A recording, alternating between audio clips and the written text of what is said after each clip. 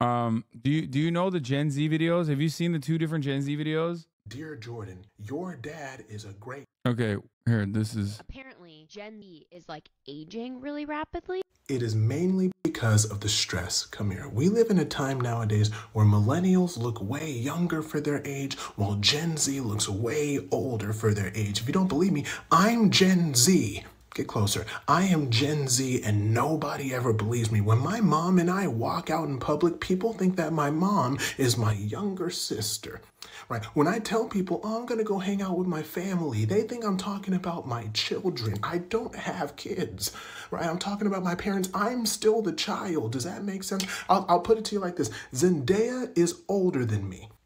Tom Holland is older than me. That's crazy. I mean, I don't believe that.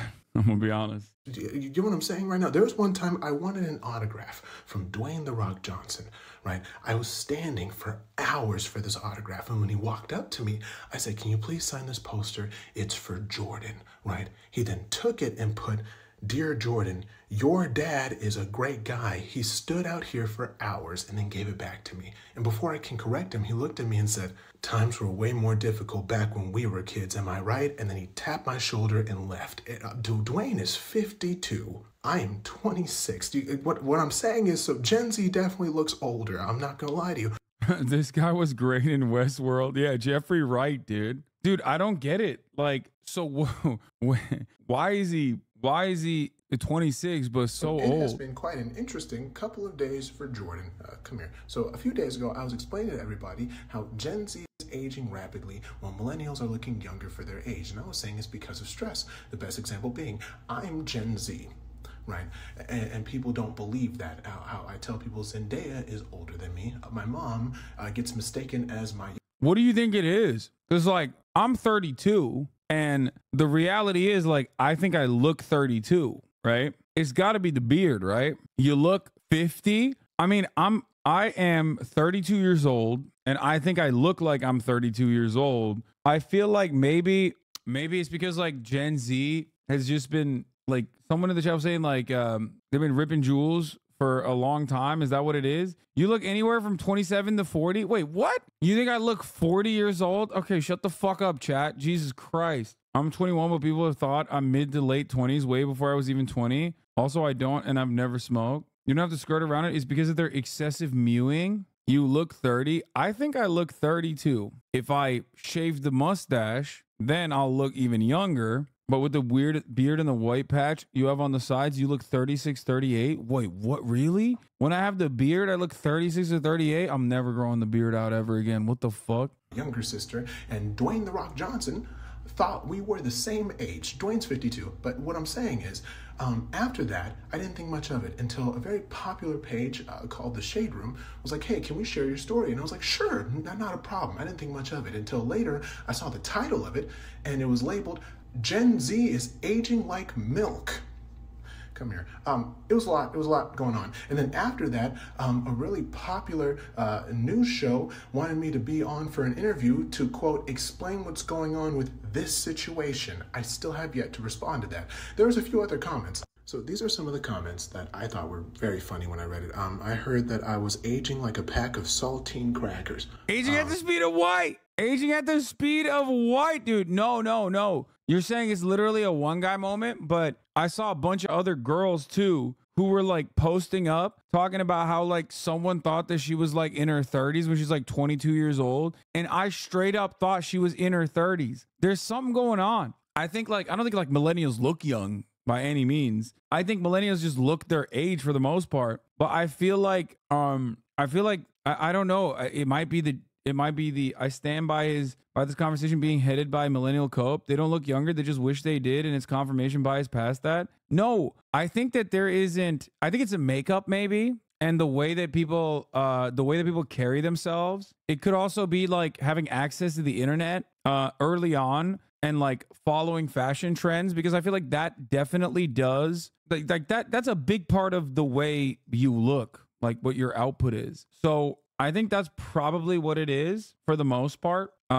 It's split into two categories of what's in the water, super pretty, and the other water is the beach that makes you old. Personally, I got the good water. I mean, yeah, it reminds me of this guy, right? I mean, but this is, I mean, this guy is like a phenomena though. Like this is a one-off type situation. The 16-year-old that won the dart, he didn't win, but like he was, you know, he was cooking in the dart competition. He's 16, bro. This guy, 16. To achieve.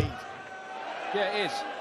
But I think he might be up to it. That guy is 16. Crockpot theory, I think everyone looked at. Gen Z is the newest generation of preteens, teenagers at the start of the pandemic, and during the pandemic time kind of melted. So we all think Gen Z are teens, but some are now late 20s. That could be it. Certainly. Here's the original TikTok, not a prank, I promise. Oh, this one. Yeah. This is the one. Tonight I was on live with my boyfriend and someone was like, how old's your girlfriend? And John jokingly responds 47.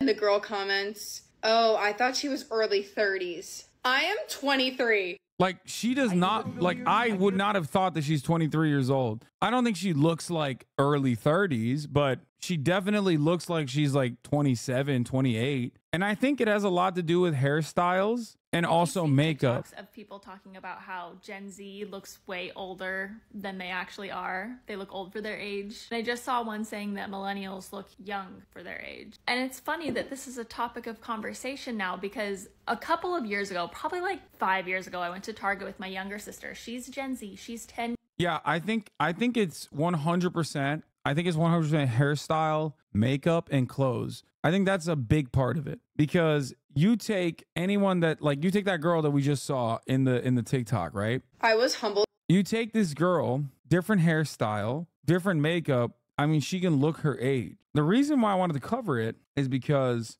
how Gen Z looks so much older than they are, and they don't understand why. Yes, today I don't think Gen Z is aging at a rapid rate. I think it's more so just like hairstyle and maybe smoking. I want to talk about what appears to be the accelerated aging of Gen Z and Gen Alpha and why I think those things are happening, but I have to disagree with this original creator. I hate to say it, but it isn't because of vapes, because if you look at the stats, people historically have actually used more nicotine products than teenagers in recent years. Here we see nicotine and tobacco stats that the CDC reported in the 90s, which I compiled into a convenient little graph for you to look at. But as you can see, they kind of sat around 30%, and the average vape user for high schoolers is reported at about 25%, which is really sad considering we had downward trends until vaping was invented around this time off of the graph. But overall, if the stats are lower than historic years past, we cannot blame the aging directly on increased use when there isn't increased use. There are two things, though, that I think we could tie to the accelerated aging issue, and this is like the death of the pre-tween or the tween years. I remember when I was growing up, the tween years, which roughly fell between like 10 and 13, were huge. Like, we had entire stores dedicated to them. You know, we had Limited 2, which became Justice.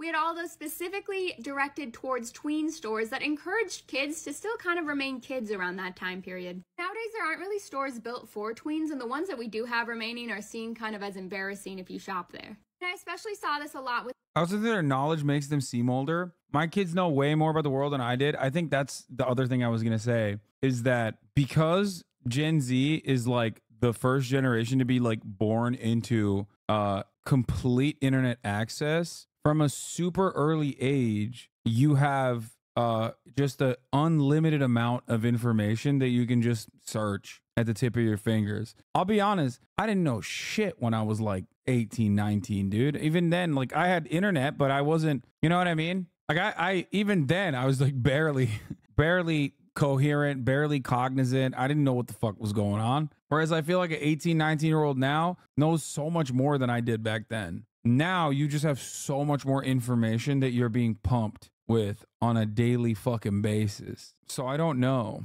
With the Gen Alpha kids, like in my family and the ones that I nannied, second they start approaching middle school around that like 10 to 11 age, they want Abercrombie, they want Lululemon, they want all of the adult clothes. But I think an even bigger problem on this issue is that all of a sudden society is pressuring new kinds of Botox injectables. Oh yeah, like preventative Botox. Like there's Gen Zer actors and shit in the gym that I work out at. And they fucking talk about like preventative Botox. They know all the treatments and stuff. I'm like, bro, what are you talking about? Like, I don't even understand. Like, what the fuck? And all The sorts fuck of is a preventative Botox? plastic surgery on even younger people than ever before. And because a lot of these procedures are brand new, we don't have a lot of data for how they hold up over time, but I have suspicions that it's not going to go well. And we're already starting to see this in these unedited photos of celebrities that have been coming out who have really been leaning into these surgeries. And a specific one that's become really popular in the last few years is this buccal fat removal. I don't know if I'm saying that. Okay, I don't think fucking Gen Zers are getting their buccal fat removed. Let's be real. Come on now. I don't think that's going on.